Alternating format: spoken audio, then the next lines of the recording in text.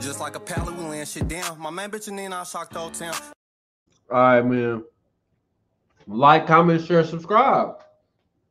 And wow, we gotta do a reaction video of Devin Haney talking about Ryan Garcia and shit. He's in the ring with us, the current WBC super lightweight champion. Devin? And this is after he slapped the shit out of Ryan. You are looking good, my man. Yes, sir. I feel great. Yeah?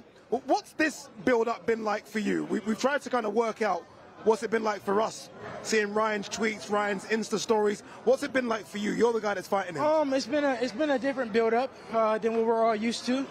It might be the first time we ever seen this type of build-up, but it's boxing. What can you do?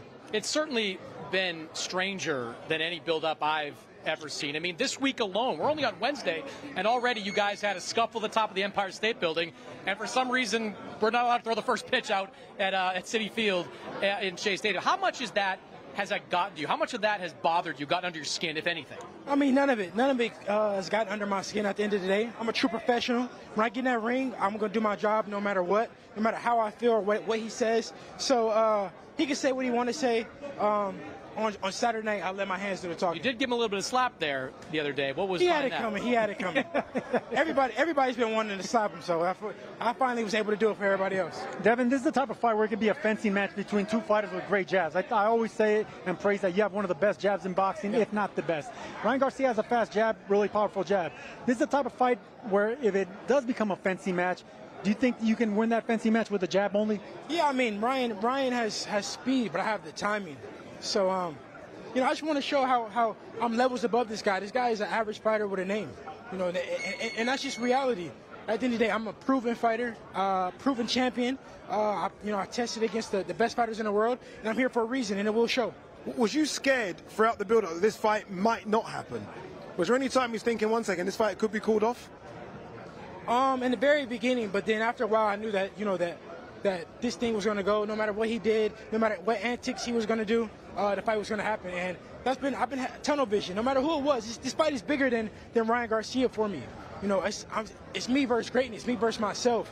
And, you know, I'm here for a reason of the years and years of hard work and discipline and dedication. So this is just another fight for me. This is just another fight to show, you know, everything that I've you know, worked on, everything that I've did to get to this point will show. There's a lot of aggression right now coming out of Ryan to the point where he's talking about going after you right away from the opening bell. If that happens, what is your response going to be? I'll be ready. He'll run into something. I want him to come. Come on. Is that the kind of fight you want, of kind of a war in the middle of the ring? Tell him to come on. I'll be waiting for him. That won't be hard to find. Devin, I followed your career for so many years, and I look at this, and I look at all the cameras and all your accolades and what you've done so far.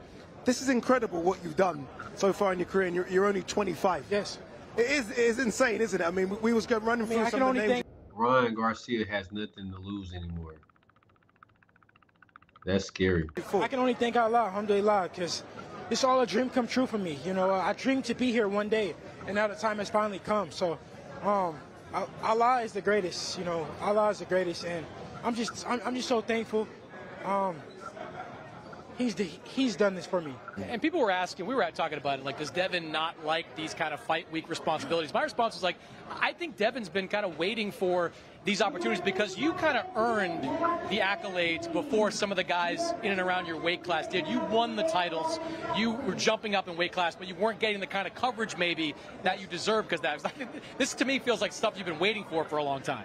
Yeah, no, it's been a long time coming for me, and now it's finally here. So of course I love everything. I love the build-up. I love all this. All this is part of it. This is what I signed up for, and I've seen the champions do it before me, and I knew that one day I would be here one day. So the time has finally come. Why not? Right? Why not embrace it? I love it. All right, so Friday comes around, you'll make 140. Come on now. I'm setting it up. I'm setting it up there. Have I ever missed weight? No, you have. That's what I'm setting up there. I'm a true professional. Even when I was killing myself to make 135, I still was making the weight. 140 is much easier for me to make. And come Friday, it won't be no different. I will make the weight, and I will be strong, stronger than ever. Right, and I believe that. How confident are you that Ryan will make 140? I think he'll make it. Really? He looks big, but I think he'll make it. In some weird way, what do you think? In some weird way, you're gonna get a percentage of his purse if he doesn't make that weight. I think heavier, it's going to be a disadvantage for him. So, in a way, if he doesn't make weight, it's going to work in your favor. What do you mean heavier? What do you mean? Well, if he doesn't make weight, and then he gets penalized, you get a piece of his purse. I think it'll be a detriment for Ryan Garcia to come in heavier against you, personally. I think he'll make weight. I think he'll make weight as well. Your dad was here, and your dad said you're chasing undisputed now at 140.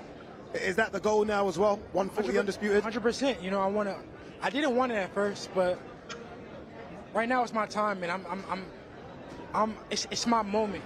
So it's like, why not fight the best fighters in the world, test myself, show the world how great I am, and get it while it's hot.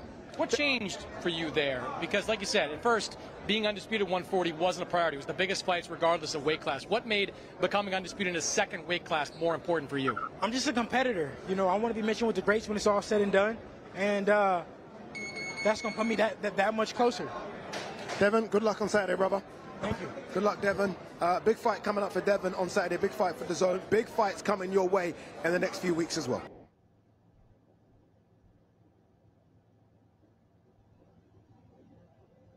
That awkward ass handoff. Nah, but who y'all feel like gonna win, bro? Comment, bro. Who y'all feel like gonna win, bro? Is Ryan gonna really come out there and just start swinging and beat him up? Bro, I don't know what's gonna happen, bro. Because Ryan almost beat up Tank. Niggas better stop sleeping on Ryan. Ryan could have beat up Tank. Tank just was moving and then threw a haymaker to his body. And he didn't have no air anyways because he had to lose 20 pounds before the dang thing. He was on the man, nobody's ever fucking signed for that type of contract in history, bro. Ryan Garcia, you literally are going crazy, bro.